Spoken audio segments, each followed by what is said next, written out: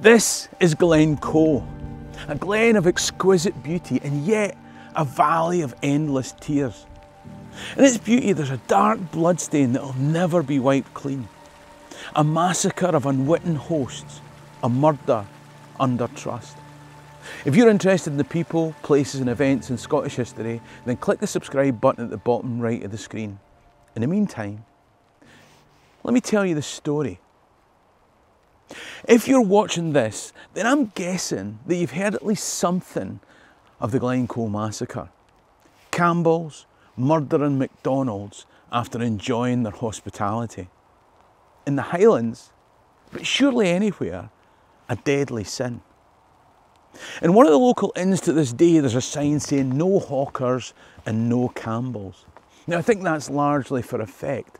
But a transatlantic cousin of Scots descent told me that at their Highland gatherings, they refused to talk to adherents of Clan Campbell.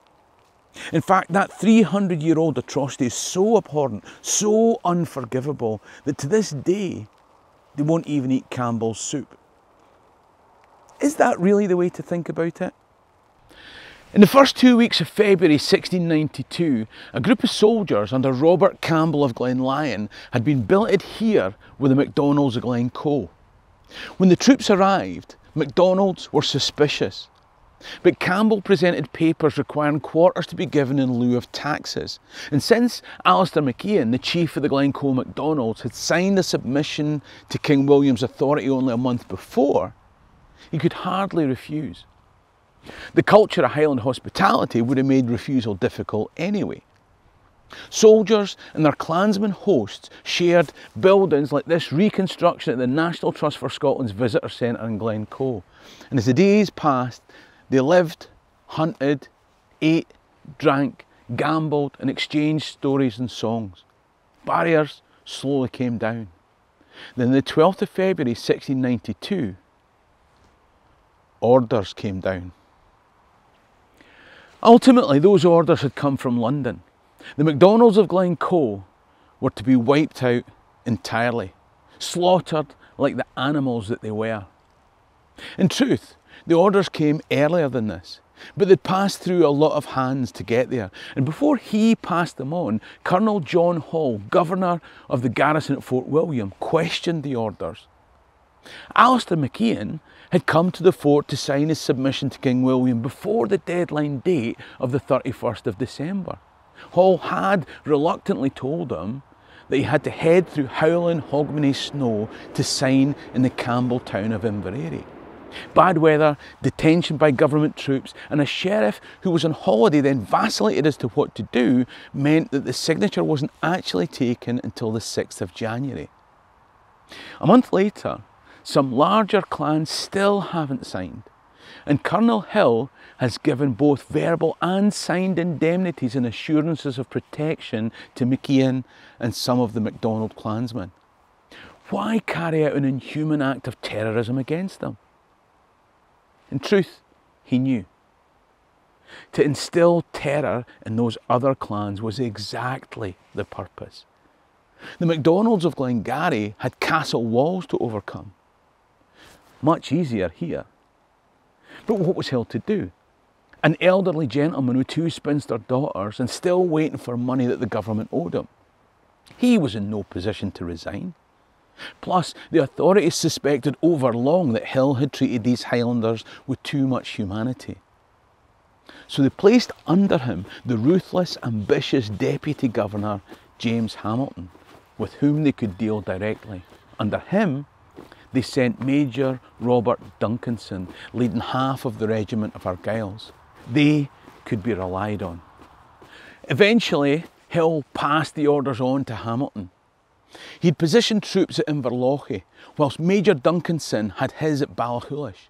Each of these forces would cut off one end of the glen and set Captain Robert Campbell of Glenlyon to do his work inside. As dusk fell, Hamilton forwarded order to Duncanson: fall on the MacDonalds at 7 AM. I'll take my troops over the pass and down the aptly named Devil's Staircase to close the glen from Rannoch. Duncanson forwarded the orders with a message to Campbell of Glenlyon. Only now did Glenlyon find out why he'd been sent. He was to fall on the MacDonalds not at 7 AM, but 5 the next morning. Duncanson wanted to get there when it was all over.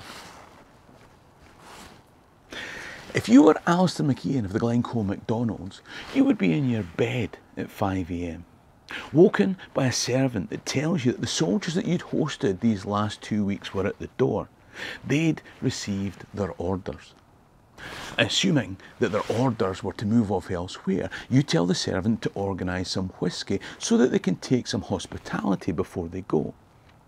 It's as you're pulling on your trousers that you look up to see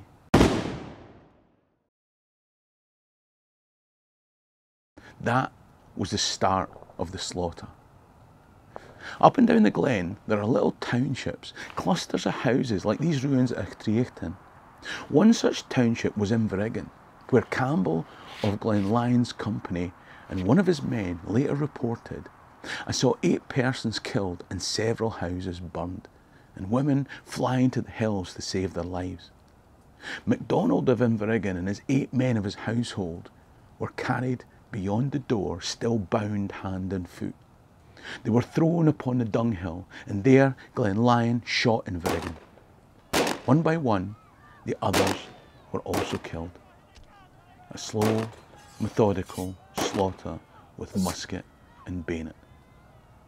A soldier who rifled through Invergarry's coat brought his captain a paper that he'd found, and Glenlyon called for a torch so that it might be read. It was a letter from Colonel John Hill giving the MacDonald protection and assuring him that he and his family, his land and his stock were free from molestation. Now Glenlyon stood between his soldiers and the final victim, and he said, "Hold."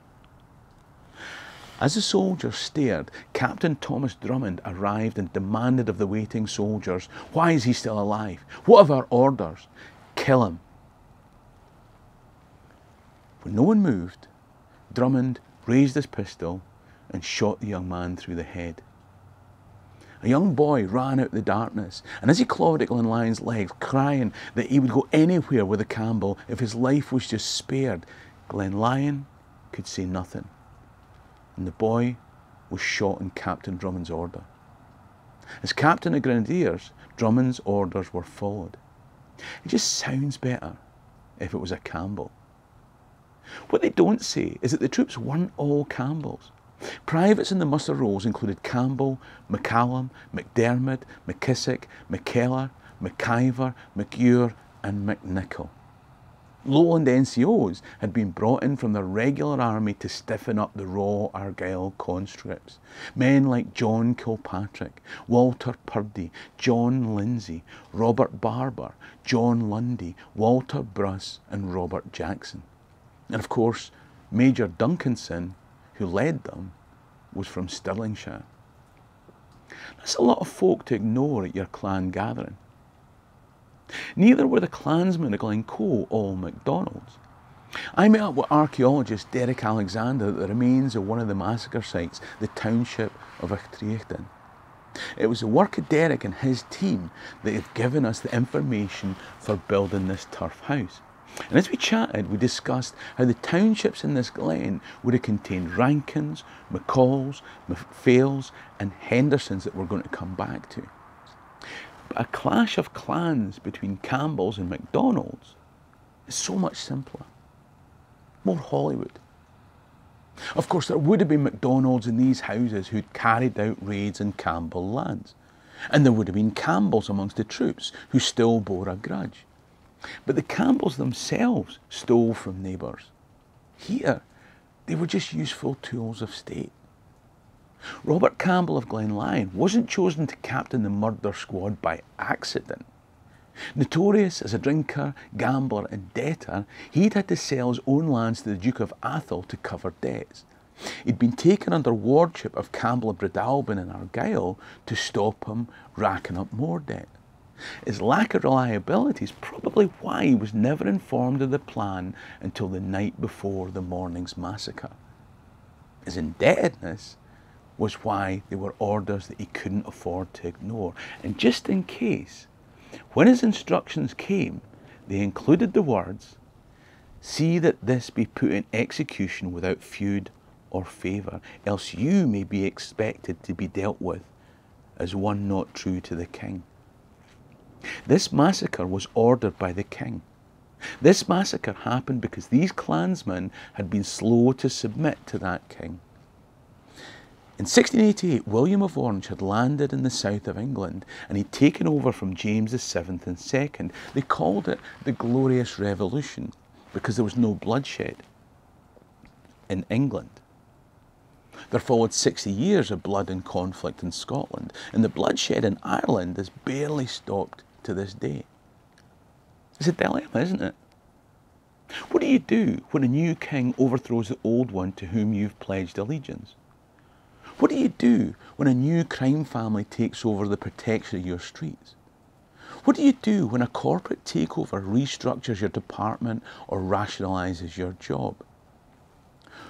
What do you do when your new boss tells you that your next job is to murder men, women and children in cold blood?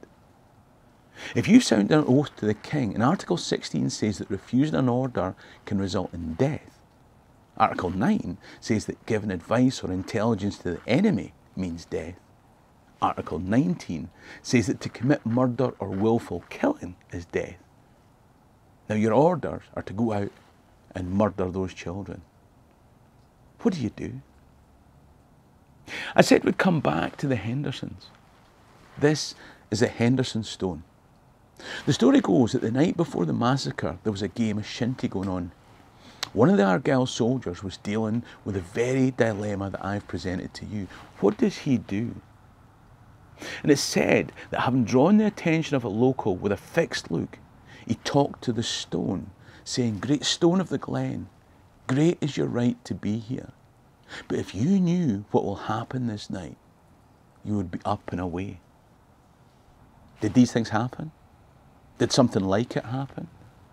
We know that two officers who came over the hills with Deputy Governor Hamilton broke their swords rather than follow orders. Other soldiers looked the other way as people fled to safety. There's some indication that some of the Campbell Highlander privates were far more disgusted by the task than some of the Lowland sergeants that had a hatred of all Gaels. John Dalrymple, 1st Earl of Stair and the Secretary of the King, was the Lowlander who ordered and expressed glee at the prospect of this slaughter. But he was 500 miles away in Kensington when it happened, and King William slept soundly in his bed. Maybe this massacre wasn't so much hatred of your neighbour as contempt from a distance. Was it really about Campbells and MacDonalds? I'm not suggesting for a moment that there was no clan loyalty or enmity when it came to these clans.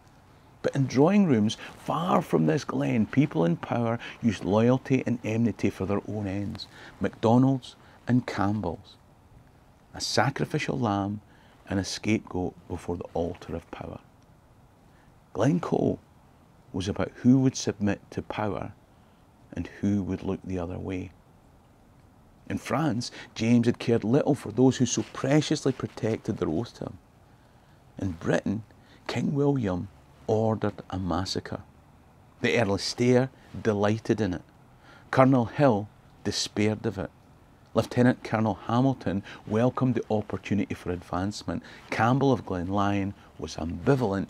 Many scribbling solicitors were just doing their jobs. And the soldiers whose job it was had many different names and made different choices on that night. There's no shortage of guilt to go round, but judgment doesn't rest with a clan or a name, but the moral choices made by many individuals in a long linked chain. The biggest question at Glen Coe is, what would I have done? What would you have done? There's another video about the Jacobite years coming up on screen now. In the meantime, Hammy and Dawkins can be a llama alive. Cheery and drastic.